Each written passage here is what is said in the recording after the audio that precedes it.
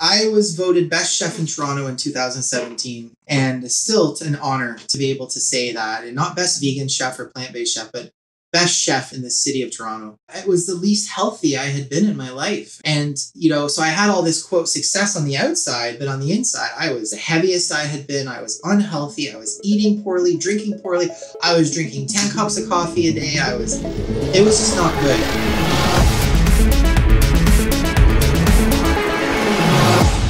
All right. Well, Doug McNish, welcome to Meld. This is a long time in the making. I'm so excited we finally get to have this conversation. Thank you so much for having me here, my friend. I'm truly grateful for it. Yeah, I know you went through a little bit of let's call it a dark period over the last couple of months. I'm sure as a lot of people did with their own stuff. You kind of went off grid. You were super busy. We were trying to get this done for like months. So I want to hear all about the stuff that you've been up to. Maybe before we even get into that, I actually want to start at the very beginning. I want people to kind of understand who you are. Maybe someone who's coming into this podcast, this conversation, not knowing who Doug is at all.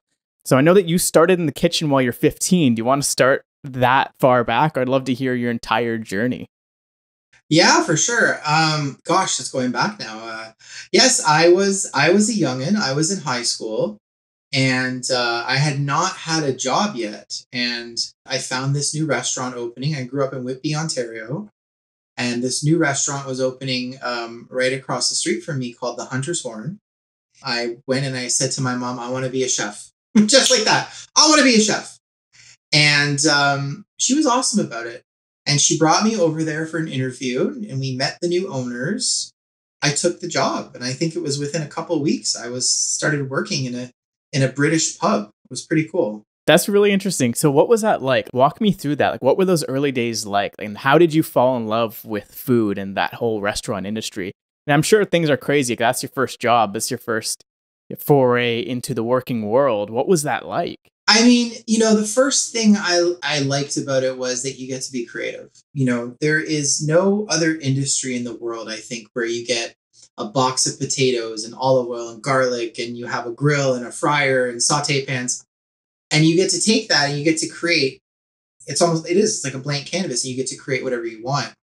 And just the whole act of feeding people and making them happy and just creating. And of course the eating, like the flavors are just, you taste something that's good for the first time. You're just like, oh my God, this is amazing. I can create this. I can do this.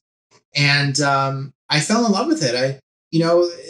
Restaurant world is one that is bananas. It's just go, go, go. And on the fly, fast, precision, detail oriented, and I loved every single moment of it. And I believe I found my vocation for the rest of my life right when I was 15 years old. I fell in love with it, and I've been doing it ever since. That's amazing. I think you're really lucky. A lot of people, their first jobs are in restaurants. So funny enough, my first job was in a restaurant at Swiss Chalet in Ajax, right next door to Whitby. And it's funny because I got into tech and I didn't get into the restaurant world. Now things are coming back full circle now, where I started at a restaurant technology company. We can talk about that later on more the technology side of things. So it's funny that my first job was in the restaurant industry, but I wasn't like, oh, I want to become a chef right away. But there's people like yourself that just, you get sucked right into it. Like there's just something about it, the artistic ends of it, where you're like, okay, like you said, it's a blank canvas. You can create stuff. And what's really interesting about food and what we've done with food as a species, I think it's like innately human, right? Like no other species really takes to food the way that humans do, and the way that there's so many things that you can combine and create. So I think it's really interesting, the art style of it. And what I love, and I really want to get into this with you, is that intersection of like the creativity and art style, as well as the entrepreneurial side of things. Because you're an entrepreneur, like you've done so much in the industry. So maybe we can kind of get into that. I want to know some of the things that you're doing right now, some of the crazy things that you're working on now. Well, going back to those days, it was funny. I remember them saying to me, them being the owners of the restaurant, here I was, this guy, 15, 16 years old. And even back then I didn't want a boss. I remember being so young, and I was basically training and teaching the kitchen manager at the time how to do his job. And I think I was predestined to become an entrepreneur, even from a very young age, because when you see something a certain way, it's really difficult to be able to give that creativity or give that to someone else. And, I've always liked to see things sort of my way. It doesn't mean I can't play as a team. I definitely can. But, you see things a certain way and you just want to be able to create. So for me, it's always been so important to have that creativity and not be stifled. And I think that's part of the reason I took the plunge a decade ago and became self-employed. In terms of what I'm doing right now, COVID really changed a lot for me. I was traveling a lot. I was all over the world. I spent a lot of time in Sweden. I cooked at the World Economic Forum in Davos, Switzerland. I was in Australia. I was in Germany, United States. I was everywhere. And then when COVID hit, for me and for many people, it was a time to slow down. And that, being forced to slow down really, I took it as sort of a sign from the universe. I said, okay, let's chill down again. You don't have to try and take over the world now. Nothing has to happen this moment. Your family are the most important thing to you, and your health. So let's take it slowly. So yeah, the last year and a half, I guess, have just been a reminder to slow down, like for so many people, just to slow down and take it easy and remember that life is short. And we're only here for such a short time. We have to remember that. So that is so true. And I think over the last year, more than ever, we've kind of come to that realization. I mean, not just knowing that the world kind of shut down, but seeing all the people that were affected and things like that. And just, I think you're right, it's a great time to kind of slow down. And you kind of like mentioned something there that this might be a really good segue. It seems like you're very spiritual in that sense too. Like I just get that feeling from you that you kind of have like a higher purpose. You kind of have a connection to something a little bit greater than just this like physical plane. And I love speaking to people that I can tell have that a connection. And I think what makes you different besides the spiritual side of things is that you've sort of carved out this niche for yourself in the food business around veganism.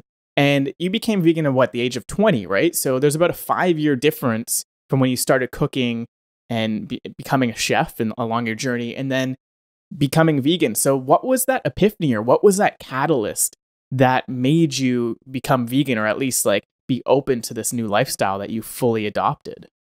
The epiphany is I was very unhealthy. I grew up in a household where my parents battled addiction their whole lives, whether it was food, alcohol, my mother with prescription drugs, and they've both passed away now. And I sort of fell into that role very young as well. And, by the age of 19, I could drink 40 ounces of whiskey, no problem. And I was smoking 2 packs of cigarettes a day. And, all the other bad stuff you hear about in the food industry, I was doing. And, I needed a change and I didn't know what it was. I stopped all the drugs. I stopped all the partying, but I didn't change my diet. And it's kind of a funny story. It's not the woman I'm married to now. And I love Candace. Candace, if you ever listen to this, I love you. But I was posting on the Jimmy Kimmel forum. This is like right when Facebook started. And I had a screen name that caught someone's eye, and she was a vegan. And that's sort of how this happened. And we started talking, and she lived in New York. And I, after about a year of chatting with her, went and met her, and we started a 2-year long distance relationship. And I spent about half my time in Manhattan. And over time, I stopped eating meat. I didn't become vegan right away, but I stopped consuming meat. I did eat a little bit of seafood. I shouldn't say I stopped eating meat, but I did eat a bit of seafood. And then I'll never forget the night. It was, we went to Gramercy Tavern for a tasting menu. And we had an 8 to 10 course tasting menu. And I had traditional and she had vegan. We went back to her place and she's like, I just want you to watch this video. And it was a Meet Your Meat video by PETA. And, what I saw just changed me forever. I just saw these horrific abuses and torture of animals. And that was sort of what that epiphany was. It just caught me. And I learned and I read and I went to courses. And I remember going to see Brendan Brazier talk, who was the co-founder of Vega, a very successful brand, written books. And I remember going to see Brendan Brazier talk 15, 16 years ago, just about even the effects of stress, which I would love to touch on with you later too. And the rest, as they say, is history. I was working at the Air Canada Center at the time on a grill in a steakhouse. And I was cooking 200 to 300 steaks a night, but I was becoming vegan. I was becoming vegetarian. I was eating my lentils and kale and brown rice. After the Leafs didn't make the playoffs, ching, that's sort of my joke that I've used over the years. I went vegan. And that was, somewhere in the area of 16 years ago now. Wow. Okay, so I got to ask, what was it like cooking all these steaks, 200 to 300 steaks a night, after watching that documentary, after knowing what you know, and making this whole lifestyle change? Like, what was going through your mind at that time? Like, obviously you have to do it as your job, right? See, I was pretty young at the time, and I was advancing through my career pretty quickly. I was also the sous chef of one of the best catering companies, if not the best in Canada. And, I was making my money. And, at the beginning, you have to do what you have to do. You get the information, you digest it, and then you think, well, what am I going to do with this information? It was sort of cognitive dissonance. I didn't want to think of what I was doing. It was just what I was doing. But, the good feeling about it was I was bringing my lentils to work. I was bringing my seitan to work. I was bringing cashew cheese to work. And these people were tasting it and saying, oh my God, this is really good. Wow. So that went on. And then I remember when the Leafs didn't make the playoffs and I went vegan, I went back to work at the catering company for the summer. And I had pronounced myself vegan and I had tattooed the word vegan on my arm. And they all thought I was bananas. They all thought I was Looney Tunes. But back then, I was also losing a ton of weight and they saw me becoming a different person and leaning out and becoming healthier. So I think that I helped influence them in many ways. I still keep in touch with many of those chefs from back then. And many of them I see on social media posting vegan dishes now. So I kind of like, gotcha. Interesting. Okay, there's 2 points there. I think the influence thing is huge. So you said it was a documentary that influenced you to change. And I know for me, so for full disclosure, I would say 90% to 95% of my meals are vegan. I have eggs every once in a while, but I would say mainly vegan. And we can talk about some of the products you're working on that is going to help me transition fully vegan. But this is kind of where it gets at. And now you're kind of influencing culture in such a way that before it was like, okay, you'd have like a meat dish and a couple sides and like that would be your meal, right? And now you're doing some crazy stuff where at the beginning, you're bringing lentils and you're bringing kale. Now you're recreating like ribs and like burgers and stuff that's like, it tastes and feels almost exactly like the meat. So has that influenced you in the moment where you're cooking meat? Like, okay, I can still have this. I can basically have my cake and eat it too, where you can taste meat and it still tastes like everything, but you're getting a nice vegan meal. You're not going to have to, cook animals and slaughter animals and all these other things that happen in that industry. How much has that actually influenced you? Well, yeah. I mean, my early career has influenced me greatly because I cooked everything. I knew or know how everything tastes. I can remember back to braising ribs and braising duck and, making veal jus with pig trotters and the body and the depth of flavor and texture. So later on in my career, as I've been able to create things, I think back to when I originally tasted it. So the ribs are a good example. I worked on those for, I would say, half a year, just trying to get the texture right, the muscle fibers in the ribs right. Or the things like my, the seitan meats I make, or the mushroom calamari, things like that. For me, it really is taste and texture. So I'm able to go back in my career and think to when I had it originally. So yeah, 100% that played such a huge role. That's amazing. And I think what's really cool is like taking that first principles. It's almost like a science and an art, right? You're talking about taste and texture and trying to like match it. And you're almost like reverse engineering that. So how do you first even like think about that? You talked about mushroom calamari or like using seitan to like recreate meats. And like we're seeing everything from the fake meat industry, like recreating like burgers and chicken, like like you talked about muscle fibers, like you're recreating that. How do you first even think about, okay, how can I make this? What are the first ingredients I would think about? How do you like take that one thing and realize, oh, I can use this vegetable or I can make this mix? Like what goes through your mind when you're trying to recreate something like that? Well, I mean, I think texture is so important. And it's where so many plant-based products don't hit the nail on the head, so to speak. You have to think texture. And again, because I have that prior history with, having tasted these things, I'm able to think, oh, well, this mushroom is so similar to calamari, or, the hearts of palm are so similar to soft shell crab. So having that prior knowledge makes such a difference. And then I guess for me, it's almost like reverse engineering. You have to deconstruct the dish in your mind in terms of its animal origin, and then reconstruct it in your mind with plant-based origin.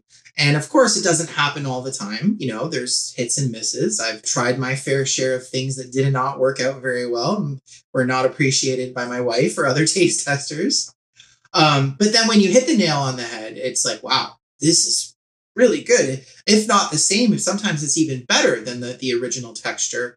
So trial and error. But again, having put in those 6 or 7 years of work prior to taking on vegan cuisine as my full-time thing really, truly helped. I worked for some great chefs. I worked in some great places. And that just really helped me have a better grasp when I came into the whole area of plant-based cooking. But again, that doesn't mean there wasn't lots of mistakes, because there was a lot of mistakes. Oh, I'm sure there's lots of trial and error. It kind of seems like you're like a vegan mad scientist, kind of just trying all these different things. And on that, do you have a note-taking system? You talk about, memory and okay, like this meat or this animal origin could be like this plant-based origin. Do you have like a system where you like jot things down, where like, okay, hearts of palm can be used for like these things and I can connect it to that? Do you have a system where like almost scientifically you take these ingredients and you start jotting them down and then writing notes on them? Like, do you have anything like that? I'm a hip hop fan, and I have been a hip hop fan since I'm 10 years old. And the reason I'm getting into this is I love Nas. Nas is one of the greatest hip hop artists of all time, in my opinion. And he has a whole song about the entrepreneur mind. And, I wish I had an intricate system that you're talking about. The truth is, sometimes I can't sleep because I'm thinking about all the things I want to do. The truth is, sometimes I wake up in the morning and I have an epiphany. Literally, I will think, oh, God, why didn't I can do it like this? And then the next time I jump into a kitchen, that's how I do it. I take my inspiration from so many places. I've been blessed enough to be able to travel, even to places just like New York City or San Francisco or Montreal or whatever. And even going to a traditional restaurant, sometimes not necessarily a vegan restaurant, but a traditional restaurant, and seeing what that chef is doing for plant-based really blows my mind, right? Because I love how traditional chefs can manipulate things, even just like vegetables. When I was in Sweden a couple years ago now, because of coronavirus, I saw some really cool stuff being done with rutabaga. I had never thought to like smoke and braise and this and that. And they were taking rutabaga and it was almost like a deli slice. And I'm like, ooh, this is really cool. So intricate notes, no. Mind, yes. That's part of the reason I practice meditation now. But, my mind is always going, and I like to take inspiration from everywhere all the time. And then it just helps that I have that skill set of cooking. I put in all those years cooking, so I understand cooking, whether it's animals or plants. I understand the basics and, the advanced principles of cooking, but then getting the inspiration just, and applying it to that. That's sort of how I do my thing. That's interesting. Okay, that's really cool. I really would have thought someone with 4 amazing cookbooks would have some sort of like crazy note system of like, okay, here's all my ingredients and here's all of my recipes. Do you store them that way? Do you have like at least like some kind of note system for storing them? Because like, how do you go from that? You have all these ideas. Obviously, you're just a natural. You can kind of pull from it. How do you then put it together into a coherent recipe that you can then share with the world and other people can follow it and make it themselves? Yeah, no, I mean, I do now. I have a lot of storage on Google Drive and Dropbox, a lot. And it's funny, going back on my notes app for my MacBook, like I'm an Apple user. And my notes app, I still have notes from when I got my first book contract. And I was so excited. I was super young when I got my first book contract. That was 10 years ago. I was 27 and I had just got a contract to write a cookbook, a raw vegan cookbook. And they wanted 400 recipes. So I do have a fair amount of notes from then. And I do have books where I used to keep some of that, absolutely. But to be honest, a lot of it is just in my brain. And nowadays I'll jot it down on the computer, but I like to get in the kitchen and try things out. I do have a system whereby so I should say this. I will have a system, and that's my son's name. He wrote his name without me knowing on my book. Oh, on several pages. Oh, there we go. On many pages. He's practicing. Yeah, he's practicing. I will write red peppers, and I will write onion, and I will write garlic, and olive oil, and salt, and whatever. And I will write the ingredients. And then as I go, I will write 1 cup. And if it's not a cup, I will write 1 cup plus 1 tablespoon. And then as I go, I will tally that up. I do have this gift in a way where I can see the ingredients in a recipe ahead of time. I can taste it ahead of time. And I kind of have an idea of how the structure is going to work ahead of time. So I will write what I think might be in the recipe down ahead of time. I like that you asked me this. I actually do have a method. Now that I'm talking it out loud, I will see it. I'll see the ingredients ahead of time, and then I'll get in the kitchen and I'll cut and measure, and then I'll figure out how much is needed of what, and if I have to add anything else. I should say, usually I'm pretty close. So I don't have to go back and be like, oh, I should have added nutritional yeast, or I should have added red wine vinegar. But of course, there's things that always have to get, corrected as you go. That's interesting. And I'm sure there's some iteration in between there, especially if it's something new, right, that you're testing out. What does that iteration process look like for you? Honestly, it's just getting into the kitchen and cooking and creating and then serving it to people, because at the end of the day, people have to like it. Good food isn't about what you feel or how you think about it only. It has to be, the masses have to like it, the people have to like it. And that's true for anything. So, even building out previous restaurants that I've worked on, I'd go in with my team and we'd cook and create. And at the end of the session, we'd have a tasting. And then everyone gathers around a table and they taste. More salt, less salt. It's a little rubbery. Oh, it could be softer. Oh, this is really good. And then I might come and say, yeah, but this is really expensive to make. And then, my business partner at the time be like, can we make it cheaper? Those are conversations that we had many times. Yeah. So there's definitely a creative process to everything, especially some of the more intricate things that I've done over the years, like my vegan egg, like my Reuben, like I did a strip loin steak, calamari, things like that. It's definitely lots of iteration, as you say. Absolutely. And I actually really want to get into that with the egg. And it's been productized now, right? It's the VEG, right? Yeah. Well, so the VEG is a company in New York, and they are awesome. I love them, and I love the product. And I do have a recipe to make it on my own, but it requires several obscure ingredients that you need to find from various sources. So as I've gone into other businesses and worked with them, it's easier just to get one central product and have it delivered. So working on creating that has been pretty cool. At first, it was just the egg yolk sitting in a piece of tofu, and we would sear the tofu so it got crispy on either side.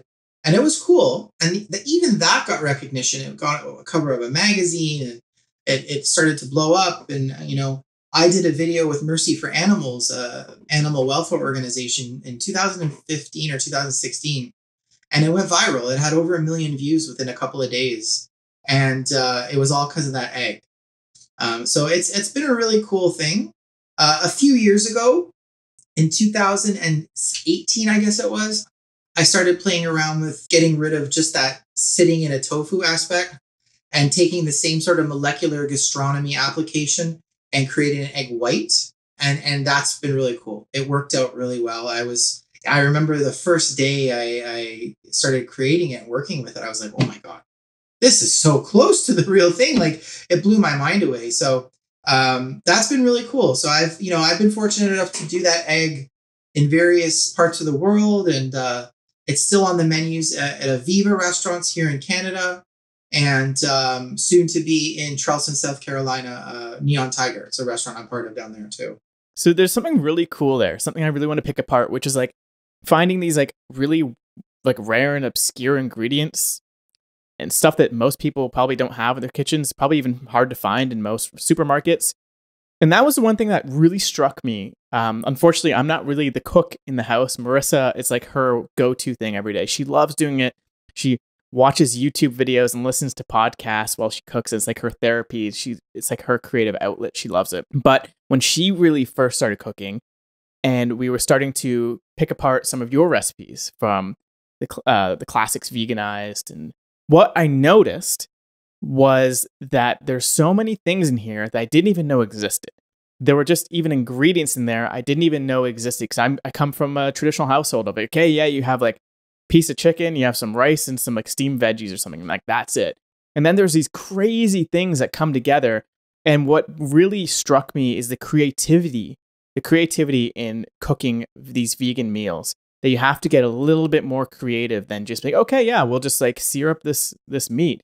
How has that influenced you, and how has that changed the way that you cook and the way that you see food? Like, it's clearly more creative than the average. And maybe from my perspective anyways, it seems like it's more creative than some of the more traditional meals you would find. How do you think about that? I have to go back to when I first started cooking this way, and it's been quite some time. But you're absolutely right. My wife and I are actually throwing a bit of a dinner party this Friday for a couple that we know in the area, and we love them, and they know nothing about plant-based or vegan. And, you have to remember that most of the world is only used to eating, broccoli, potatoes, meat, sandwiches, hot dogs, sausages, white rice. I remember the first time I started learning, researching, reading, going to restaurants and seeing things like quinoa croquette and like a tahini cream sauce, and just my mind exploded. And it still does to this day sometimes. There's so many spices and there's so many different ingredients that we don't know about that are so satiating and so delicious. And I really encourage everyone, who listens to this, whether they're going more plant-based or whether they're not even considering going plant-based, just research and read what is out there. There is so much that can be done. I remember going to this restaurant. It's not there anymore, unfortunately. Angelica Kitchen in New York City. And it was a huge influence for me. I think it was the first vegan restaurant in Manhattan. And what they were doing just blew me away. I couldn't believe that. Even the idea of a dessert with no sugar, and things like a cashew cream, which today seems standard, but back then, no one was doing that. Very few were. So yeah, cooking this way to me is limitless. There is so much that can be done. There's still so much being explored and coming out all the time. I talked about that rutabaga I saw in Sweden. The whole idea of watermelon tuna, smoking a whole watermelon, there's just so much that can be done. It's still being done to this day. Aquafaba, the cheeses, the meats, everything coming out is just mind-blowing. I really still think we are at such an infancy in this cuisine. And in the next 5 to 10 years, we're just going to see so much more. Big tech, I know you said you're a tech person. They're working on creating casein. Casein is that protein in milk that, the reason that vegan cheese hasn't been really that good up until now is casein. Well, big tech is working on recreating casein. I think that's pretty cool. So we're going to see things like this coming out in the next decade, in the next 5 years, probably. That's going to change everything up completely. Everything up completely. Going back to your original question. Yeah, I think it's absolutely amazing. And I'm just grateful that I was there so long ago to be able to see some of this and sort of learn as we grow, and just to see what's going on now. Every day I'm just like, wow. I remember literally when the only thing you could get in a grocery store was soy milk. Couldn't even get almond milk. And now you can call any pizza chain and get an Impossible pizza with 4 different types of vegan cheese and sprouted spelt crust and all that. So it's really cool to see how this has progressed and changed over the last 15 years. Yeah, I bet. And like you came at it from like the real infancy. If there's like no almond milk, like almond milk is becoming more popular than regular milk. Like I think most people are kind of opting for almond milk. It's really interesting. I remember the first time I got almond milk, my parents were like, "Why do you want to drink that? Like that's disgusting." I'm like, "What are you talking about? It's great, first of all. It's hilarious." But I would imagine, yeah, back then there were not many options. Like even from them till now, how have you seen things change other than just the almond milk? Like do you think it will take stuff like this to kind of transition people away from consuming meat to be like, oh, there's a lot more options now? And do you think maybe this could eventually become the norm and people are eating these alternative products? Have I seen it change? I mean, I've seen it change to, oh, you're vegan? Ew, what is it? To, oh my God, that's so cool. Your aunt, my aunt's vegan, my uncle, my daughter, my nephew, my mom, my dad. And, people of affluence are adopting this way of living and eating more. And that's making all the difference. When people like Beyonce or Oprah or anyone with this huge reach, this huge global reach, or business people, Steve Wynn in Las Vegas, he owns half of Las Vegas, the Wynn Hotel. And when he went vegan, I know he brought in Tal Ronan, another vegan chef, to do so in any of his hotels you stay at, seafood restaurant, pizza restaurant, steak restaurant, there is a vegan menu to go with each style in each restaurant. As the years have progressed, more and more people, more and more money has gone into it. The marketing, the research, it's just been mind-blowing. And it's just been pretty cool to see. And we are creatures of habit, and we are creatures that love pleasure. I have done a lot of studying of the brain in the last 3 or 4 years. And we are creatures of habit and creatures of pleasure. So as long as these things taste good, they're affordable, we will make them part of our daily life. As you said, most people just buy almond milk now. Almond milk tastes good. It's the same price, if not cheaper. And it makes people feel better. Why not? So the burgers, the hot dogs, the ground rounds, all these things that are coming out into the market now, yes, I think they're here to stay. And if not only stay, but just explode bigger than we ever thought. I think so too. It really seems to me that it's much akin to like the electric vehicle market, like with what Tesla's doing. And it really seems like it's the same kind of mindset. Like that's where I say it comes from, almost like the spiritual side of things. Something just like it's a win-win. Everyone wants to do better. It's coming from that place of let's do better.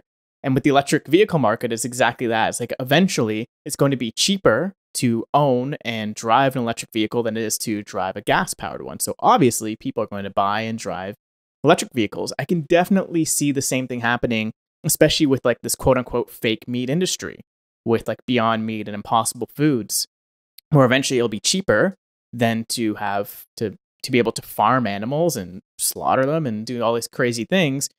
And that's where it's really interesting to me. And I kind of want to hear your opinion on the actual fake meat industry, because it seems so divided between vegans who love it and vegans who hate it, and meat eaters who love it and meat eaters who hate it, right? There's like vegans who love it, like, oh yeah, I can still have like a great burger. It tastes like a burger.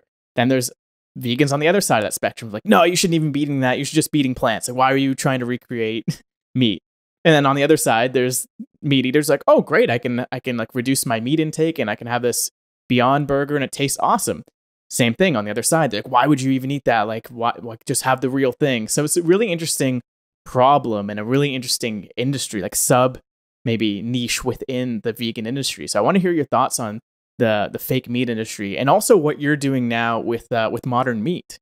When it comes to being healthy, I think it's very important to eat as close to the whole food as possible. I am a proponent and always have been for things like tempeh, avocado, blueberries, things like brown rice and kale. So I'm not against that industry. I think it's fantastic. But much like we as human beings would not eat burgers every single day, regardless of whether it's plant-based or not, I think that there is a time and place for everything. So I think it's fantastic as a transitional food. I think that, if my dad were still alive today, I'd be able to give him these items and he would say, oh, wow, this is really good. And I didn't know that this was made from pea protein. I think it's fantastic. But I do think it's important that we eat as clean as possible, as whole food as possible, as much as possible. No one's perfect. I love my bottle of wine and my French fries once a week. But I think that, as these things become more and more prevalent, it's important to read labels. A preservative is still a preservative, whether it's plant-based or not. High fat, high oil, high salt, high sugar is still, it is what it is, and it's important to know what you're putting into your body. No one's perfect. I am definitely not that person myself, but I think that it's good to have these things once in a while. Um, and listen, at the end of the day, I am a chef, and what people go to dine out at restaurants for, especially, is higher fat, higher sugar, higher salt. People love these foods. People love, quote, comfort foods. So to see things like Beyond Burger, I think it's fantastic. If I'm ever out and about traveling, or whatever, and I'm close to a fast food restaurant that has a Beyond Burger, absolutely I would grab one. But it's not something you want to have every single day, right? It's just like anything. It's a processed food, and it goes back to my raw food days, because my first two cookbooks were raw vegan, and part of the reason raw food was so popular, and is so good for you, in my opinion, is every ingredient in a raw food recipe, in a dish, is that one ingredient. There's nothing processed about it. The more processed an ingredient is, the more processing your body has to do, and that just makes you feel tired. It makes you feel lethargic. You can have digestive issues. So again, I think it's a good thing in moderation. I don't think that we should be consuming these things every day. And we do have to remember things like beans and brown rice and kale and lentils. They're fantastic too. Just season them up and they make you feel full, and they're really good. So that's my 2 cents on the fake meat industry. That's awesome. No, I think it's a really good balanced view of that, because it's so right. I mean, one of the things you brought up was, you go to a restaurant, and apparently I've heard this a lot from a lot of people. It's like the reason why food tastes so good when you eat out is because they just put a little bit more fat, a little bit more salt and sugar than you probably would at home. Is that true? Yeah, I mean, restaurants, unless you're going to a specific health food restaurant, you're going to get higher fat, higher sugar, higher salt. It's just the way it works. I remember being a young apprentice, and I asked my chef, I said, "Chef, what's the difference between a chef and a cook?" And I'll never forget, he walked over to the salt bin, he picked up salt, and he put some in the tomato sauce, and he said salt. So, it's just a matter of, you season things a little more. It's, a little more olive oil than you would at home. But again, these things are moderation things. Beyond Burgers aren't meant to be eaten every single day, right? You don't go to a restaurant every single day, so regardless of whether it's plant-based or not, we should still be mindful of our diets and what we put into our body. Agreed. And so for you, what's your sort of go-to maybe meal or handful of meals when you are cooking at home? Something that's a little bit healthier, something that's quick and easy to cook up, something that maybe you can share with people listening, that if they're looking to, create something healthy at home, something simple and easy to make at home. I've always been a fan of tempeh. I love it. I know people have their bias against it. It is fermented beans. It can taste like fermented beans. It can taste a little stinky, but if you manipulate it properly and season it, it is fantastic. It's very filling. It's very high in protein, iron, and calcium. Protein is something I have been cautious of for a very long time. I've always tried to maintain a fair amount of protein going into my body. I'm a big guy. I like to exercise. I lift weights.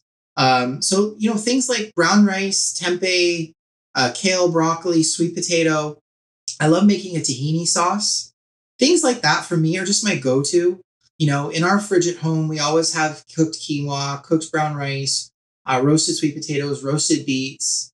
Again, sort of just like whole foods. I love roots, root vegetables, especially in the fall and the winter here in Canada, which is pretty much 80% of the time. In the summer, it's lighter. I have a lot of smoothies, but again, quinoa, things like that. Healthy breads. I love healthy breads. So sourdough or Ezekiel bread, sprouted bread, almond butter. I have a little guy, my son Ewan, at the time of recording this, is almost 6 years old. So there's always lots of carbs around. Little kids love carbs. So I'm always finding myself snacking on a little bit of pasta when I shouldn't be, but it's all good. It is. And I think like people maybe demonize carbs more than they should. And it's like, depends on what you're doing. If you're really active and you're doing stuff, you're working out, I think it's fine, right? But you brought up a good point with the protein, and I kind of want to hear it from you, from an expert. Like, you're eating vegan. Like, what are some of the biggest sources of protein that people can be looking out for? You mentioned tempeh, which is one that's a little bit less known. People usually opt for like tofu. What are some of these other ones? One of the biggest things, people are like, oh, you're vegan, where do you get your protein? Like, there's plenty of sources, right? One of my favorite that has always been my favorite for since I became vegan are hemp seeds. They are a fantastic source of protein. 1 tablespoon of hemp seeds is up to 5 grams of complete protein. So you're getting all your amino acids that you need from an outside source. And so if you put that in perspective, you could take 3 or 4 tablespoons and sprinkle that on a salad or even on brown rice, and you're getting 15 to 20 grams of complete protein. You can throw, what I generally do with smoothies is I don't use powders anymore, protein powders. I'll just put 3 or 4 tablespoons of hemp seeds into a smoothie. And that not only does the fat, which you get good source of omega-3 fatty acids too from hemp seeds, but it thickens the smoothie and makes it creamy and rich. So hemp seeds, nuts, seeds. I love tofu as well. Chickpeas, sacha inchi, which is kind of cool. You can get it as a protein powder. They're putting into more things now. But just, eating nuts, almonds, I think we worry so much about protein and we don't put an emphasis on other things, omegas and iron and calcium and macronutrients and antioxidants. And, generally speaking, we eat such an inflammatory diet here in North America, if not the world. But especially in North America, we really need to focus on anti-inflammatory foods and getting away from processed vegetable oils and sugars and salts. And I mean, I could go on about this forever, but proteins, hemp seeds. I love them. I encourage people to try it out. Hemp seeds are the same thing as hemp hearts, just as marketing terms. And I encourage everyone to try them out.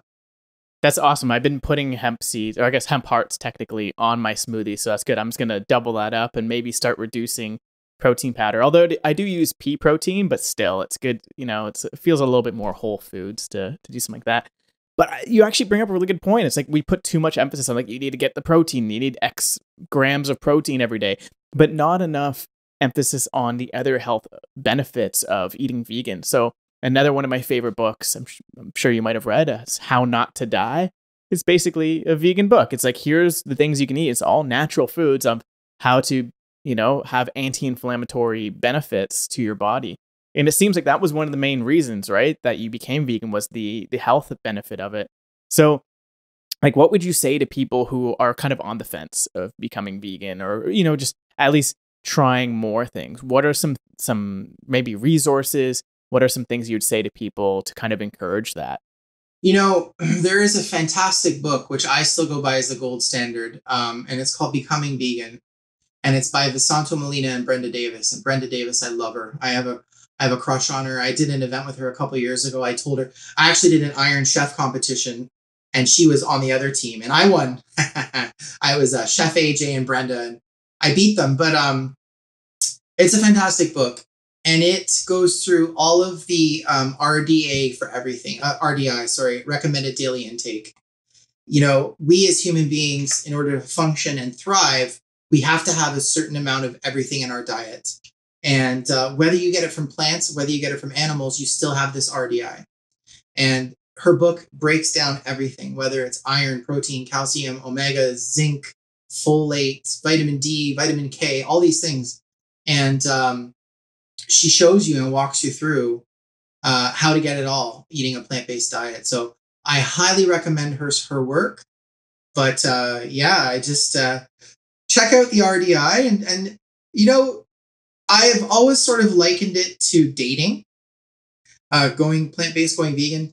And that is, you want to get to know the diet. You don't want to rush into it right away. If you rush into it, it's not going to work out. You really want to get to know it. Take your time. No, that's what I did. I didn't go vegan overnight. I sort of, okay, so this is how I'm going to feel full, or this is what I'm going to do, and this works and this doesn't work. And that's how I've been able to sort of sustain it for as long as I have. So take your time, do your research, and go slow. I think that's the most important thing. Any big change in life, I think it's the same sort of thing. Go slow, take your time, get to know it. That's awesome. Okay, that's fantastic. And of course, you mentioned early on for people to start looking into these other ingredients that they can be using in this vegan diet. So I'm just going to plug this for you because it's your latest book. Anyone, honestly, if you're watching or listening, just pick this book up. Classics Veganized. It is incredible. Especially if you're making that transition and you're like, yeah, but I miss my fish and chips. I miss my ribs. you can still make it, and Doug will show you how. So that I think is one of the big things that will like really influence people, because they're like, oh, okay, you're not going to miss anything.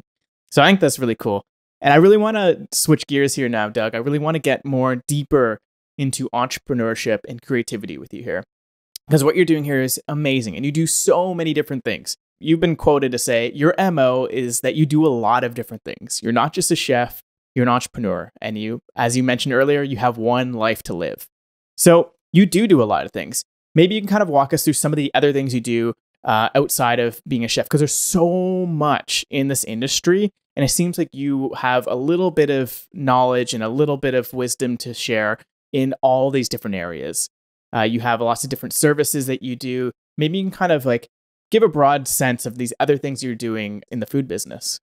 I think that so many people rush into opening restaurants or starting food businesses because they can make food taste good, not understanding that business and cooking food are not the same thing. Not at all. And, I've been doing what I do now in some sort of capacity in the food industry for 23 years, almost a quarter century. I feel old saying that, but I've learned a heck of a lot of information over those years, and been able to see and be grateful enough just to be part of so many different business ventures, and basically seeing what does and doesn't work. I offer consulting services. I can do everything from create an entire menu and food, source it and food cost it, and execute it and train it and teach it and inspire, and to branding. I see branding and marketing now in a different light, in a different way. And I can help people get a better brand tone, better brand voice. Packaged goods, I started doing a product development several years ago, and I started to learn more and more about that industry. And that's been really interesting to learn as well. But for me, it's always been about being creative. I love being creative. I love being able to start with nothing and over time take it to something. And to me, that's one of the things of entrepreneurship. You have a vision, and you see that vision, and you work towards, till you get towards that vision. And it ain't going to be easy. It is not easy. Entrepreneurship is, I'm going to curse here, it's fucking hard, my friend. It's fucking hard. You have to be able to deal with the good and the bad. And I think that's one of the things that has allowed me to sort of stay, relevant, I guess you say it, or stay doing what I do for the last, as an entrepreneur for a decade, is just being able to go with the ebbs and flows, right? And this whole idea of, one day you're making 10 grand, the next day you're get a bill for $7,000, and you're just like, oh my gosh, it's ups and downs, and it's life, and it's the universe, and things teach you certain things, and I don't know, it's fun. And I think there's also a part to entrepreneurship where you have to be open and honest, and you try things. And if you have a client, you might say, hey, listen, I don't have a lot of experience doing this, but I'm not going to charge you a lot of money. Let's do this together. Let's see what happens. And sometimes it just kicks ass. Sometimes it works out like you wouldn't believe, and it blows you away. And sometimes it doesn't work. And that's the beauty of entrepreneurship. I don't think you ever really truly fail. You either fail or you learn. And that's something that's taken me a long time to sort of understand, because you look at all these failures and you look back and like, oh, I failed. Okay, it didn't work out, but that's not the right way to look at it. You have to look at it like, oh, it didn't work out, but I learned more than you can imagine. And I think that's, one of the things I like to apply into the business world, as I work with various clients and do different things.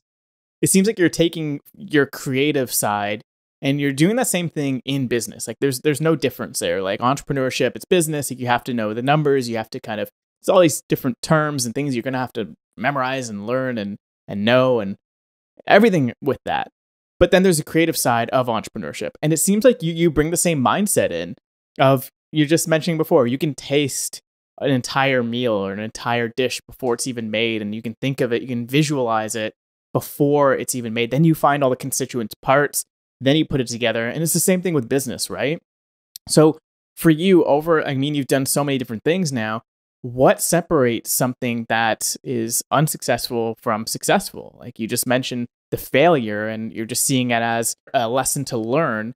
How would you actually, maybe now knowing what you know, how could you how can you skip that step? How could you now know what might be successful and what might not be? Do you have any like kind of inclination there when it comes to visualizing? My friend, I think it's one of the most important questions any entrepreneur can get, and I thank you for asking me. You know, you, you can do what you do for many reasons. Money is obviously always one of them. We all need money. I think most people enjoy money, unless you're a monk living in Tibet, which I have a lot of respect for monks. I trust me. There's been times where I'm like, Candace, I'm going to Tibet. Um, if you're doing something only for money, no good. No, the passion won't be there. The desire, the push, you know, as much as I believe in self-care, I think more than anything now, there is still times where as an entrepreneur, you're going to put in a 16-hour day. And if your passion and your soul isn't in it, you're just not going to push through that 16-hour day, or you won't even do it. So I think doing things not only for money is so important. Ego, you know, ego is something I've really been fascinated with, especially in the last year or so of my life, and understanding ego and you know, even the whole idea of understanding ego, I think, is ego based. But ego is who we tell ourselves we are, and well, I am a famous chef, so I'm going to do this restaurant on this street with this person because and that's not good either. I'm not saying we don't need some ego. We have to, right? Ego does help us in many ways. And then, the third piece of advice is you got to listen to yourself. Listen to your intuition. Listen to your gut feeling. I actually had a deal on the table last week and it was good. It was good money. And I was about to get the contract and you know what? I just talked it out with myself, talked it out with my wife, and I politely declined at the last minute. And I gave that up because there was something about it at that point in time that didn't feel right. And I think that is true growth. Not that I'm touting my own horn, but I think that that's true growth and that's true development, is being able to say no because it doesn't feel right, because it's not coming from the right place. Business is everything when you're an entrepreneur. It's your life, it's your livelihood. It's literally the food you put on the table. And I think that if it's coming from the right place, if it's coming from true, honest, open discussion, and it feels right to you, it's going to be successful. And I can tell you anything that I've ever done in my career where that's been the case has been truly successful. And the other things I've learned from, Absolutely. And do you think that any of that has to do with having a good foundation? Like I tell a lot of people, like, don't quit your day job too soon, maybe have another source of income. Because, people always talk about fuck you money, right? So it's almost like you're able to, I'm not saying fuck you money, maybe not, but you're able to politely say fuck you to these deals or things that you don't feel right about, right? So, we talk about money not being everything, but I feel like you have to have some sort of like base. So like, I tell people, like, don't quit your day job too soon. Do you have any other advice like that when it comes to the financial aspect of it, to make sure that they have like a base level of security so they can follow their higher path, so to speak? At the beginning of one's career, and I'm 10 years in, so I'm not at the beginning anymore. Although someone 30 years in might say you are. At the beginning, you have to say yes to a lot of things because you're still building that foundation. So, that's a fantastic question again, my friend. At the beginning, you're building a career, you're building that base, you're trying to climb that mountain. And you do need to say yes to more things because, yes, money, you have to pay things. You have to pay people, staff, bills, insurance, podcast hosting costs, everything costs money. And in doing so, you're going to make mistakes. And again, if I could talk to 27 or 28-year-old Douglas, I would say, Doug, you know what? It's okay. You're going to fuck up, my friend. You are going to fuck up a ton. Try not to take it personally. Try not to get too upset over it. Pick yourself up. Be resilient. That's a great word that I've really started trying to embrace in my life the last couple of years. Be resilient and just keep going. You're not going to be everyone's cup of tea, and your food isn't, and your personality and the way you do things is not going to be everyone's cup of tea, right? It's not things aren't going to work out. So again, going back to the beginning, yeah, you do need to build that base. You do need to say yes more often, but just know that, it's okay to make mistakes. And the other thing I'll say is at the beginning, especially, is don't spend. As soon as you get a contract, you're at the beginning, you have a little bit of money, be frugal, right? Don't spend. Spend a couple of years. There is a fantastic quote that I heard when I first started, and I can't remember exactly what it is, but it's something basically like, live like no one else would live for a short period of time so you can live like no one else would live for the rest of your life. It basically goes like that.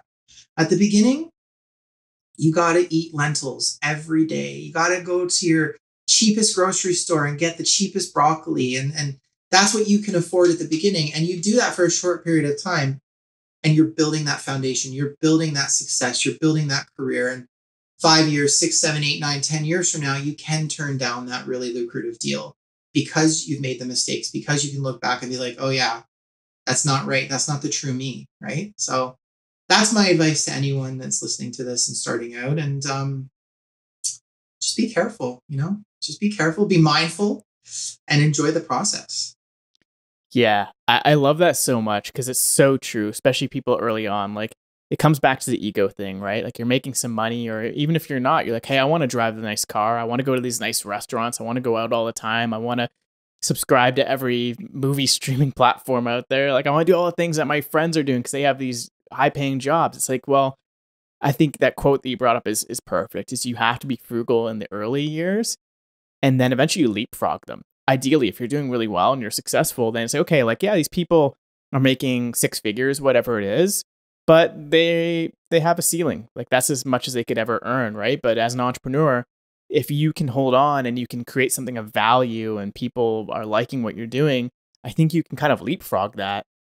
And eventually you have unlimited return potential if you are bringing that value to the world. So I absolutely love that. And I completely jive with that.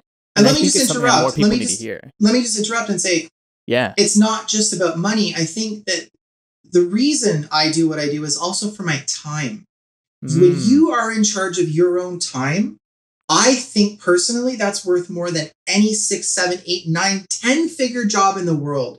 You look at some of the most successful people in terms of finances, they have committed suicide. They are depressed, right? When you are in control of your own time, I think for me, that is true success. When you can go 2, 3 weeks, a month, 3 months without having to, quote, worry, to me, that is the ultimate form of success, and for me now, later on in my life and my career, I have this little boy that I love so much and this family. And the fact, not that I have Jay-Z money or anything, but the fact that I can, go and pick him up from day camp or school almost any day of the week. I think for me, that is the value right there in entrepreneurship, 100%. Oh, 100%. It's the control of your own destiny, right? It's not being told what to do, but you can kind of do what you want to do. You're almost like free in this world. Like, one of the biggest things I keep bringing up in this podcast and when I speak to people, and something that I write about quite a bit, is about, I kind of see this world as we're almost like in a video game, and it's like an open world MMO RPG, like a Grand Theft Auto type game. But a lot of people are playing games that other people are telling them to play, right? That's their job. Like, they're playing this game day in, day out. But when you break free of that, you start playing your own games. That's when life gets really, really interesting. Do you have anything like that? Are you a gamer? Do you have anything on that sort of on that note where you kind of think about life as a game, or like stages of growth and development? Do you think about that at all? Yeah, you're fantastic at this, my friend. I love these questions.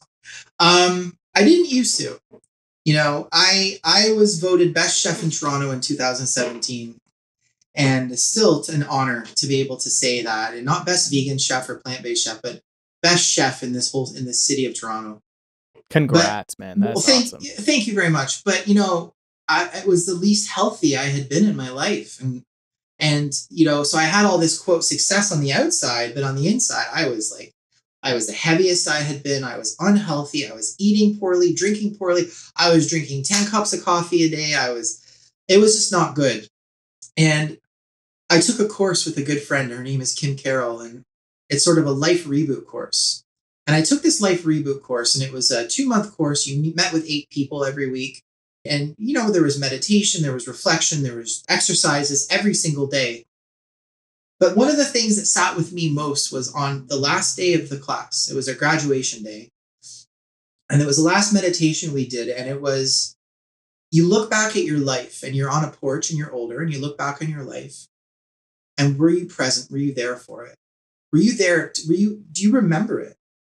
And up until that point, I had not been present for my life. I had not been, not enjoying what had been happening to me. I was always in this mode of trying to prove myself. So to answer your question, I've gone back since. And yes, I think that we go through these stages of life and they happen for a reason. I truly believe everything happens for a reason. And I think that they are there to teach you and show you how you need to grow to get to the next level, whether it's in business, whether it's personal, whether it's spiritual, financial, mental, emotional, whatever it is. Life is short, my friend. And I said it earlier, but life is short. We're here for this little tiny period of time, right? We think that it's going to go on forever, but it's not. And, once your 30s are done, they're done. Once your 40s are done, you're done. Then you get it. Your 50s are done. You're staring down the last, 20 to 30 years of your life, 40 if you're lucky. That's not a lot of time, So I try and embrace every single day with just getting up and being grateful and just saying, shit, man, I'm alive, right? I'm alive. I have food in the fridge. I have a floor. I have a bed. I have a beautiful little son who calls me daddy and, calls me these crazy names and runs away naked, running. It's just, life is beautiful. Life is messy. Life is what it is, and again, I sort of look back and say, what could I say to Douglas, from 5 years ago, even, and just be like, it's okay. Step by step, you're going to be okay. A lot of weird, wacky things are going to come your way. You chose this path, my friend. You chose this path. You said, I'm going to be Doug McNish, this famous vegan chef. I'm going to travel the world. I'm going to create an egg and a vegan steak. Well, with that comes experiences, and you meet people and things happen. But again, just to round it all out with you, I truly believe everything happens for a reason, and things come along to teach you every step of the way. That is so true, man. And that I really, really appreciate that wisdom, because that is exactly what I needed to hear. So I'm sure there's a lot of people listening to this like, whoa, things come at you when you need it. I truly believe that too, like when you're ready for it. A follow-up question to that I don't think a lot of people get asked, and this is kind of interesting. Let's flip this around. What would 60 or 70-year-old Doug tell Doug now? What do you think he would be telling you? If you were to project, what do you think he would be telling you now? Oh, my friend. That's a good question. Again, one of the things I've taken up in the last few years is a lot of journaling. Because I have this entrepreneur mind that's like, okay, we need to go here. We need to do this. We need to do that. Email this person. It's that everything's going to be okay. In the end, it's all going to work out. Not to stress too much over things. Stress is a natural thing, but not to take yourself too seriously. And that in the end, it's all going to work out. Everything's going to be fine. We have these primitive brains that are always trying to keep us safe. And we have to remind ourselves that we're safe. There's no lion chasing us. There's no tiger chasing us. We are fine. Everything will work out.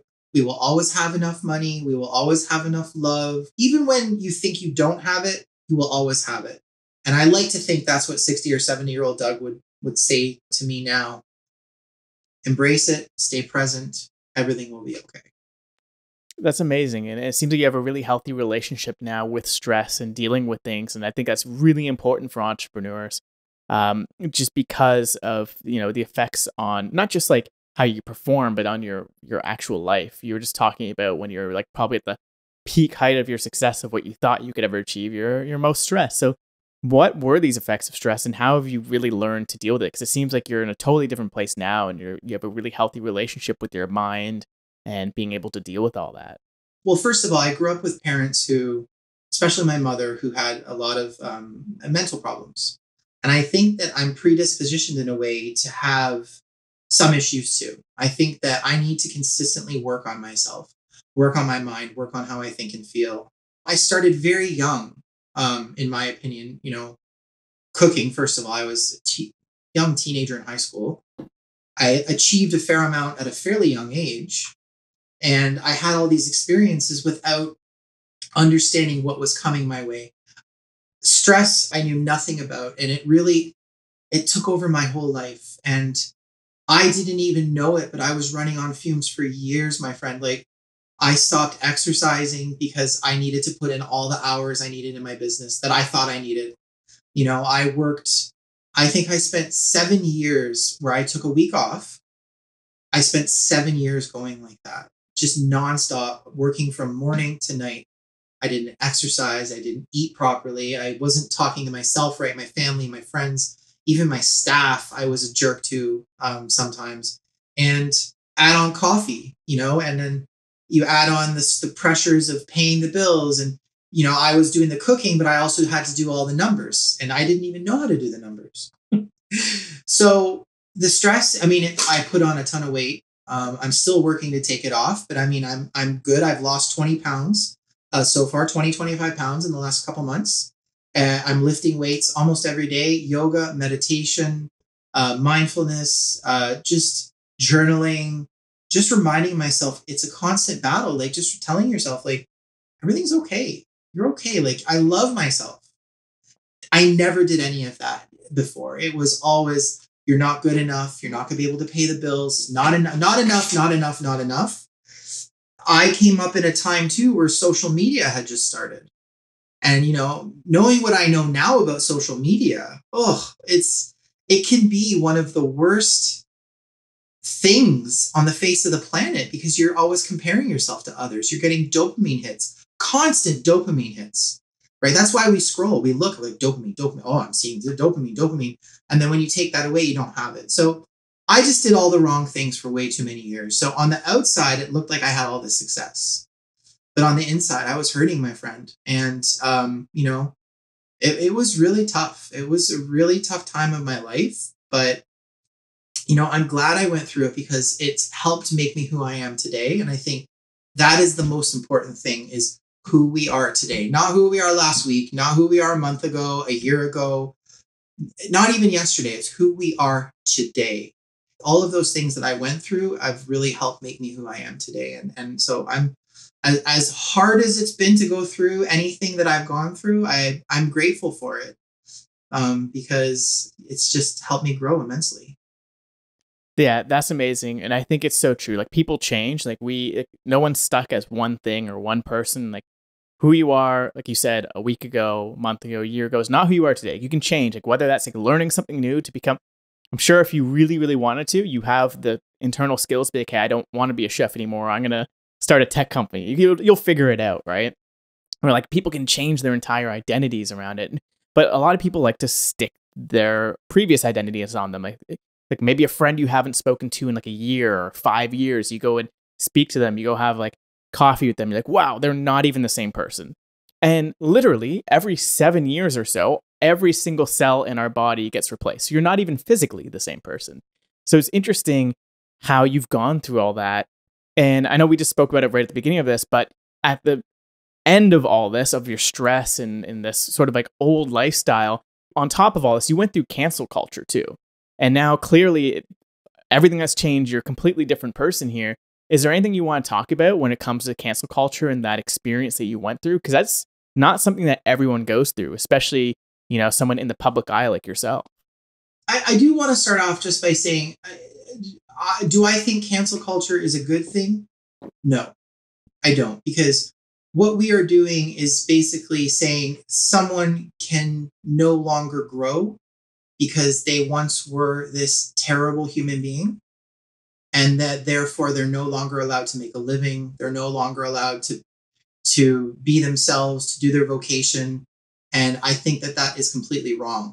What happened to me caught me off guard completely. I had no idea what was going to happen in October of 2020. I remember friends sending me screenshots of people calling me racist and transphobic and all these different things. And it really hit me hard. I just couldn't believe what was being said. But, I think that by that point, I had done a fair amount of growth already. So to read things, that were said about me going back to 2009, I had someone from elementary school say I was, a really bad person in grade 4. And I was, I grew up in a household with a mother with mental illness, and I lashed out on kids when I was a little kid because I didn't know what I was doing. So to see all of that said about me at that time, it was hard, my friend. It was, it was probably the most difficult thing I've ever experienced in my life. I had just signed a deal with Copper Branch. I had just released a cookbook. I had just done all these things. I had signed another deal, and I lost all of that, and it's cancel culture is, I've openly and publicly acknowledged that I made mistakes in the past, and I explained that I'm evolving and changing, and those mistakes and that person who I was then should not define who I am now. Who you are now needs to define who you are now. And I think that is the most important thing. And people hide behind computers. And I shouldn't say hide behind computers. People sit behind a computer.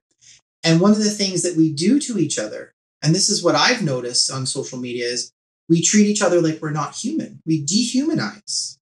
We forget that behind the other computer or phone is a person, is a father, is a husband, is a brother, is a mother, is a son, is a real human being with emotions and feelings and thoughts. I am not trying to victimize myself in any way, shape, or form. I admitted I made mistakes. I admitted that I wasn't the best version of myself when I was younger. Kitchen culture is not one of inclusivity. And looking back on what I did say when I was younger, I am ashamed of myself from back then. But again, I was younger. I was, there was points and times where I was running on fuels and just not living life the way I should. And so, I apologize, but, for me, I want to move on. I think it's time to move on. And I have so much more that I want to share with the world in terms of plant-based cuisine. And I've made it very clear to anyone, that said things about me. My door is always open to connect. I offered for people to meet with me, to call me, to do Zoom things. Like, I took gender sensitivity training.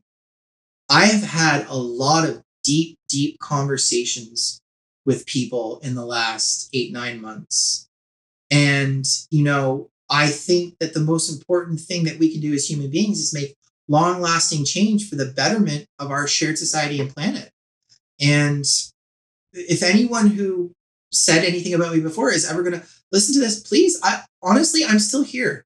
I'm willing to have a conversation in person, in Zoom, however you want to have it, because I think it's the only way that we can get better as human beings. The unfortunate thing I've learned about cancel culture is that the majority of people, they get worse because you are told you're a bad person and you go looking for the same people that agree with you. Instead of doing that inner work, you go looking for the bigots, essentially. You go looking for those people. So, I think cancel culture is terrible. In a way, I'm grateful it happened to me. But I wish that there was more conversation and less, you're bad, you're a witch, we're going to burn you at the stake. We need to have open conversation. And I think that that's the most important thing that we can have in today's world. And there's just too much of this. My favorite Buddhist meditation teacher is Tara Brach. I love her. I've listened to her for a decade, and she calls it bad othering. And the bad othering is you're just creating another person who's different than you. At the end of the day, we're all made from the same molecules, carbon and water and things like that. And we all need to understand that we need each other to coexist in this world. And so instead of bad othering someone and canceling them, we need to have these deep conversations. Why did this happen? How can you get better? And if at that point, then that person's not willing to do the work and not willing to change, I get it. Maybe they shouldn't be doing what they're doing. Maybe they do need to seek therapy and get help. But until that happens, I think we need just to embrace love, my friend. We need love. We need lots of love. It's true, man. And I gotta say, I'm so glad that you are not canceled and you are uncanceled, Doug. Yeah, thank God. Sometimes they say they're canceled. It's like you just gotta give it some time, like let people do their thing. And it really is a product of social media, like you said. The only other time that this would happen is like in elementary school classroom or like in the office or something. But now that's global, it gets crazy. And I think you're right with social media. People dehumanize them, and it gets amplified even more when they're a celebrity. Like a lot of people don't even see celebrities as an actual human being. It's ridiculous. When you have Kevin Hart who can't host the Oscars because he tweeted something 7 years ago, it's just ridiculous. And I think there's a lot of things that are happening right now where this is still very new and we don't know how to deal with this. People don't really know how it works. And then people's animalistic instincts kick in on social media. And you said they're behind a screen and they're doing whatever they want, whatever they think they can get away with. And a lot of them, they're saying these things behind a pseudonym. They don't even have a real name. They don't even have a real profile photo. Twitter is the worst for that sometimes. But I'm glad that you had learned from this, and it sucks. Like I can't even imagine. Like I've maybe gone through similar things in like high school, whatever, but that's amplified when it's like in the public eye. I couldn't even imagine that. So I'm glad that you learned from that, and it's really, really shitty. But you also bring up a really interesting point about the kitchen culture, because I've heard stories from Matty Matheson, which maybe he's like on his own little spectrum, just saying he's like some days going into the restaurants that he would be working at, he's like, man, it's like we're at a pirate ship. We were working at a pirate ship and you're working with pirates. People were just drunk all the time. And like you said, it's not the healthiest environment sometimes, and there's crazy shit going on. So I would actually love for you to kind of like expand on that. I want to know a little bit more about that kitchen culture, maybe that toxic side of things that can be fixed. And obviously it seems like that's something that you're doing right now, where you're bringing this growth mindset and some of this more positivity into that industry. But I want to hear a little bit more about that. Like if you're comfortable talking about it, I want to know a little bit more about that kitchen culture. Yeah. Well, first of all, Matty Matheson and I used to work next to each other in Kensington Market in Toronto. So I've known Matty a long time. I'm proud of how he's grown and developed. But yeah, he and I came up in the same sort of time. And it's just one where, I remember the first job I ever worked at, we would just throw around derogatory terms like it was nothing. So here I am, 15, 16 years old, already talking like that in high school. And then I would go to work and it would be the same thing. And even the derogatory terms, but like the sexual innuendos and the slapping of butts and like the casual sex that just happens in dry storage and just the drugs. There's just, it has been an industry that needed an overhaul and a change for so long. It's just one where it's just commonplace and it's passed down from generation to generation. And, so it's changing now. I like how Maddie said pirates. I mean, it's, you go in and you're pirates. It's just exactly what are we gonna, we're gonna cook the food and we're gonna get drunk after work. That's literally what you do. I remember working for Jump Restaurant in, 2000, I think it was. And you finish your shift, you work 10 hours, your adrenaline's high. And what do you do after your shift? Well, your adrenaline crashes. So your body's looking for that. You always get a free drink after service. And one obviously turns into more usually. And, and it just goes from there. And before you know it, it's 4 a.m. and you're going home pissed drunk. And you got to be back at work for noon the next day. And and it's this vicious cycle that just keeps going and going. And it has to change. I'm talking to some governing bodies right now. As you said, I took a bit of time after the online attacks happened to me, just to do that deep soul searching and that thinking and that like regenerating and sort of like, okay, well, what happened and why did it happen and who said what and where was I when that happened? And so I am thinking about how to make change. And, I've committed to any kitchens that I am directly in charge of down the road for full gender sensitivity training and inclusivity training. I think that's important because the world is changing. The world has changed and we all need to understand what everyone else needs from it, right? We're all not the same and we need to understand that. So for sure that, and I would just love to see more talk for, substance and mental health. Like, I don't know about you, but as a man, I personally wasn't taught that crying is okay and my showing emotion is okay and taking care of mental health is okay. And I think that all of these things have to be taught, and they need to be taught soon. I think COVID has really changed so many places and people, and I think more and more people did go within and did start to understand. Okay, well, why am I chasing the new phone? Is the new phone going to make me happy? No, it's not. So bringing it back to the restaurant industry, more mental health awareness, exercise is vital. I wish more people would just take the time. No, I think there's very few people that want to get up and exercise. Like, I'm going to exercise because the beginning of exercise sucks. The first 5 minutes sucks. Then you get into that rhythm, and then after, boom. And, so exercise, mental health, and it's okay to fuck up. I think we have to say that. We have to be okay with it's okay to fuck up as long as you learn from it and you pick up and you grow.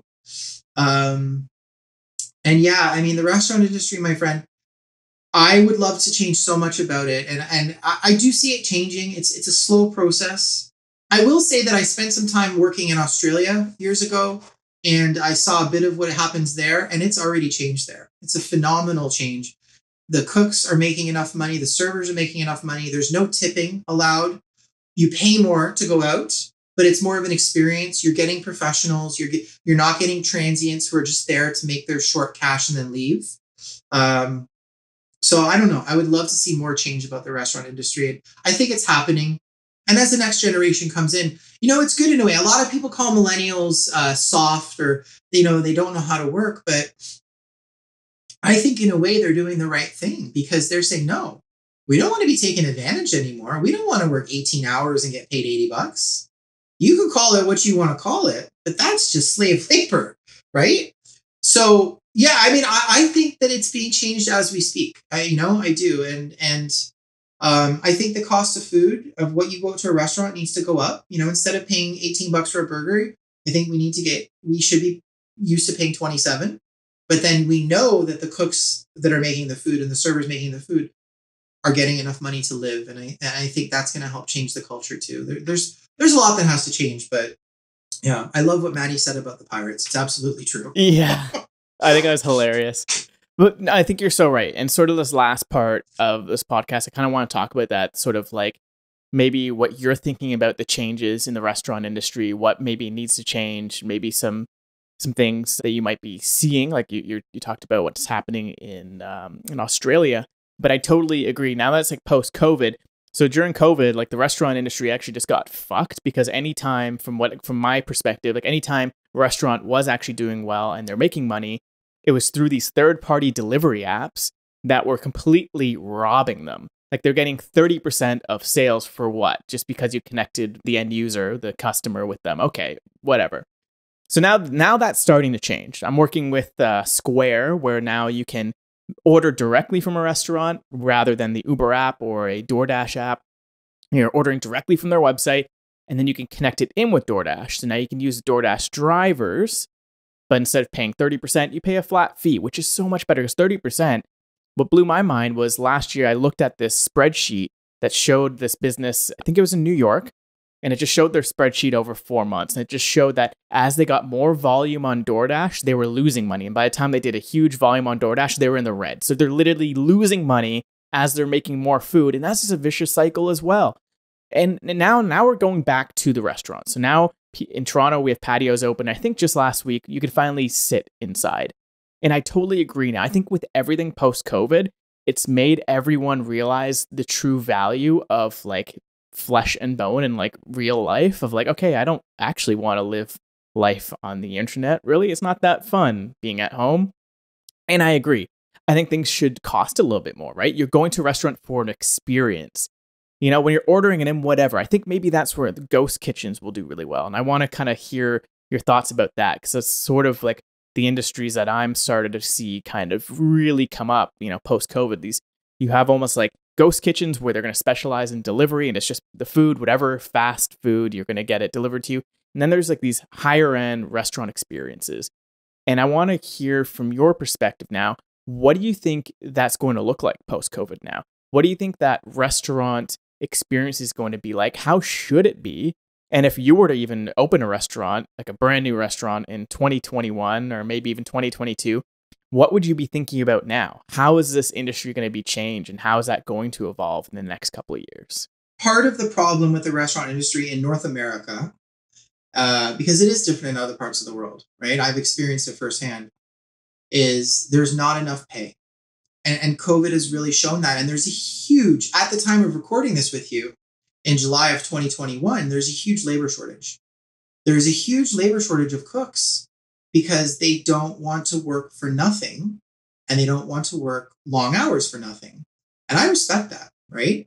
As I said, the millennials kind of have it right. Everyone shits on them, but I think they have it right, because you need to have a work-life balance. I'm proof pudding of that. Here in Toronto, as of July 2021, again, we've really only been open for about a month or so. But prices have gone up already. I think what you're going to see is higher prices and better quality staff, because those that are there are going to want to be there. They're going to want to stay. And in order to attract better quality staff, you're going to have to pay them more money, right? COVID has taught them a lot that, rest is a good thing, and this whole idea of burnout culture and, hustle culture it's bullshit. It's absolute bullshit. I can tell you that when I'm exercised, rested, meditated, connected with my family, told myself I love myself, I might only have the time for 3 or 4 hours of work.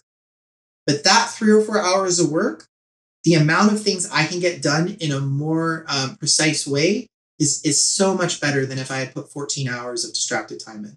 And I think that's where we're going to see with the world. COVID taught us about resting. And then if we're rested, we can still put the work in. And I think that's what's going to happen with the restaurant industry. So, I'm excited to see where it goes. I would love to see the whole idea of tipping go out the door. I think it's nonsense. And there just needs to be a living wage put in place for everyone that works there. This is what they do in Australia, and it works so well. Everyone in the front of house and back of house was averaging $30 to $35 Canadian an hour. Yes, and it worked. Oh, a grain bowl was $26, but I'm happy to pay that $26 because I know, and it tasted better. Every time I went out to eat there, the food tasted better. It wasn't thrown together in a haste by someone who's not present, who doesn't care because they're only there for a paycheck. Does that answer your question about restaurants? Yeah. So it seems like what we need to do is change this from being, again, like your 15-year-old, it's your first job, getting paid nothing because it's just your high school job, and who knows what you're using that money for, to like, this is like your vocation. This is like a career that you can actually go and do, that anybody can do if they put the time and they put the love into it, that this can actually be a high paying career, not just something like, oh, they just work at a restaurant part-time. It's like, this is something from all levels that it needs to be something that they can actually pursue and make a huge living on. And I think that is 100% true. So what are your opinions on these sort of ghost kitchen models then? On like they're commoditizing food. Like, let's not even talk about like the McDonald's and that fast food industry, but now there's this in between almost. There's these people who are like, this is like their full job, and they're, a lot of the times it is, from what we're seeing, a family owned or an entrepreneur who has this amazing menu, and they, instead of like spending so much money and trying to figure out all the intricacies of starting up a kitchen and getting all the licenses, they can work with like a ghost kitchen. There's a bunch in the US. I'd love to see more in Canada. And now they can go and pursue their dream. They can go and take these amazing creations that they have, and they can then, sell it to people, usually online right now. It's not like there's an experience where they're coming to sit down, but people can experience this food at home, and they're getting it mainly delivered or picked up. So it's almost like this in-between. It's a really interesting in-between model that I've been seeing growing. Do you have any thoughts on that, or do you have any experience with that model?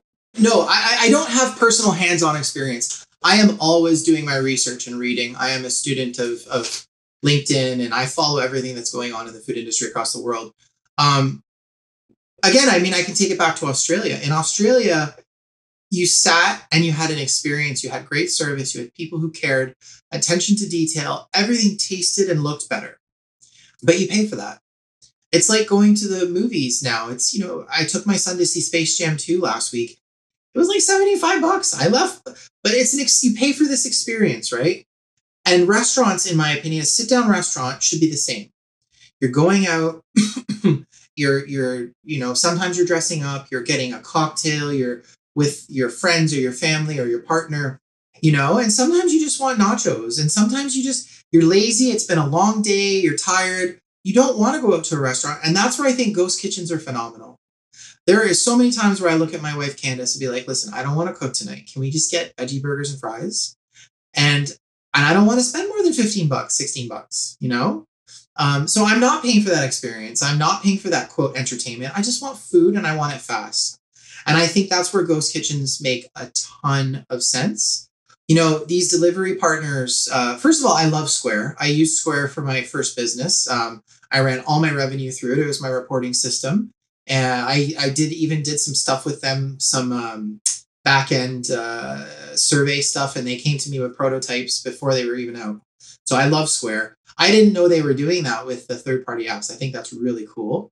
But this whole idea of it now is not going away. We touched on something earlier, I think it was pertaining to mindfulness, and that's that the whole experience of human, we love our routines. And now that we can, we have our phones and we can go on our phones and just go on DoorDash or whatever, and it's not going anywhere. So I think it's great. You can have your entertainment and go out and spend $100 or $75 or $150 or $300 or $500 and be entertained by a world-class chef and great servers who know their wines. You can also order a greasy veggie burger and fries and a milkshake right to your couch, and you have it in 20 minutes, right? For $15, $20. So I think that there's definitely room for both. And what I would love to see is restaurants not trying to be, essentially, right? If you're going to charge me, I'm willing to come out and pay for quality, but you need to deliver the quality. And, like you said, there is a lot of intricacies. A restaurant is a beast. It's a very difficult business to run. And I think that you need to know a lot. And if you're not willing to be in it 110% every day of your life, maybe the ghost kitchen's for you, right? Interesting. So for the people that do want to maybe run a restaurant, or they have, plans or dreams of like, hey, maybe like, I'm an entrepreneur, I want to start a restaurant. Like, what would that advice be to them? Talk to someone who's done it before. Be very good at understanding numbers. No spreadsheets. And don't jump in too much. Don't lead with your ego. Don't be like, oh, I'm going to have the best restaurant in town. And don't do it to walk around with a glass of champagne and toast your friends. A restaurant is a beast and it never ends. Customers email at 5 a.m, 5 p.m. Customers have complaints at 5 a.m. Customers have complaints at 5 p.m. You need to be on all the time. It needs to be in your blood. You need to be a hospitality person who is willing to put everything into it. And I would say if you don't resonate with any of that, do not open a restaurant. It is not for you. For me, I love it. I love the idea of serving customers. I love making them happy. I am in this to make people happy. And so for me, I know I'm a lifer. I'm never going to go anywhere with it. But it's tough because I see a lot of people who make money and they think they're going to have a huge return on investment for a restaurant. And within a year or two, they've lost a couple $100,000 or more, and once you're in a hole in a restaurant, it's really tough to get out. It's really tough to get out. That's interesting. Well, honestly, Doug, I'm sure we can keep going on. I'm sure you have so many more pieces of advice because, like we said, it's a beast. There's so many intricacies when trying to start something like this. Like, even if you're just doing the ghost kitchen model and you're trying to figure out, connecting up with a ghost kitchen or something, or trying to figure out your menu and your branding, there's so much that goes into it. So maybe this is a good time to sort of like wrap things up, but also plug, like, you're kind of an expert in all of this. So I'm going to put your link to your website and your services page in the footnotes of this podcast, because you're a consultant with basically everything. So maybe you can kind of explain some of the services that you do, some of like your strong suits when it comes to this, because I know that you're just a wealth of knowledge when it comes to anything in the food business. Well, I mean, what I love to do the most and where I gain the most business and what I do is I work with people, generally speaking, more than not mainstream businesses who would like to put a vegan or a plant-based menu into their existing food service outlet. So I've worked with hotels and restaurants and everything in between. So I do a lot of that. But I also, I mean, I love doing menus. It is where my talents are my strongest. I am fantastic at understanding the business of a kitchen, food costs, systems, protocol, basically what an executive chef does. And because I've been doing plant-based for so long, I have this wealth of knowledge of just how to manipulate shapes and textures and flavors and ingredients. And so if I do everything from supply chain to food costing, recipe development, food photography, food styling. I can help advise on social media and so many different things. But really, that's what I like to do the most. Whether or not I own another restaurant down the road, I'm not sure. If I do, it would probably be with a team of individuals rather than just being me trying to do everything again. I did that once. I'm not so into it again. But yeah, I love the consulting thing. You know, entrepreneurship is amazing because I really believe life is about experience. And I look back in the last 10 years and I would never trade any of those experiences for anything. And I love going around and doing what I do, whether it's the Windsor Arms Hotel here in Toronto or in Stockholm, Sweden, or in Germany or Australia or whatever. I love working with Neon Tiger. Neon Tiger is a restaurant in Charleston, South Carolina that they have my menu and I work with them. And in the Southern United States in particular, there is such a demand for plant-based and there's not enough people doing it yet. So I love being one of the first to market in an area in a part of the world.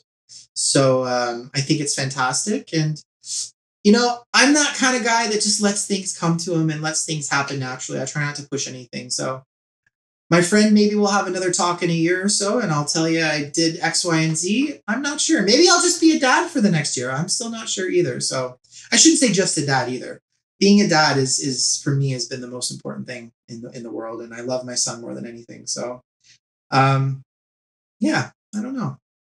Oh, Doug, that's awesome, man. Well, I'm super excited for you, and like obviously, it's like a whole new chapter for you, and I really appreciate you just being, you know, so good with your time here, and just being so generous with your time here with me, and speaking about all these different things, and you know, entertaining my crazy questions. And I really appreciate just all of your wisdom and knowledge from like all these years that you have and just your expertise. So I think it's a great way to kind of end off, but I want to end off with just one last question I love asking people. So obviously it's pretty open-ended for you. So I just want to know what you're most excited about, maybe in your life and business, in the restaurant world and food world. What are you most looking forward to? My friend, that's a fantastic question. And you know, I spent so many years thinking that happiness came from something, a status or a title or signing an autograph or making $20,000 or winning awards.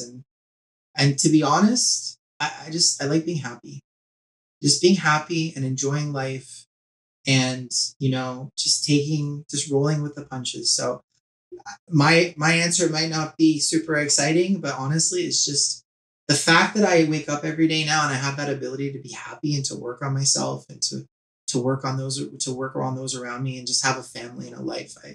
Just being happy. That's awesome. And I think that's just what everyone should be striving for anyway. So I love that, super candid, and that's the best.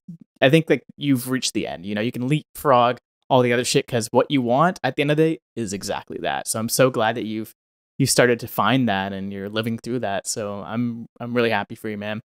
And just I guess before we get going, where can people find you online? Where can they connect with you and learn a little bit more about you? Where can they grab your books and learn about more of your creations? Where can they go to? Yeah. My website is dougmcnish.com. I'm working on revamping it a little bit right now in the fall. So when this comes out, we're going to have a little bit of a new website. You can follow me on social media. I post. You might see a week go by without me posting. I try not to force it anymore. If I feel inspired, and I feel inspired. If I don't, I don't. But yeah, social media, my website, and my books are available on Amazon, in the United States at Barnes & Noble, in Canada at Chapters Indigo. and in Europe and in Australia from Amazon. And yeah, just keep looking out for more. And I look forward to talking to you again, my friend. This was really fun. Absolutely. I'm sure we will. I can't wait to do a part 2 to see what's next. I'm sure there's a lot of interesting and really fun things coming up. So this is awesome. Doug, thank you so much for coming on Mind Meld, man. And yeah, we'll have to do this again. Awesome. Thank you very much, Josh.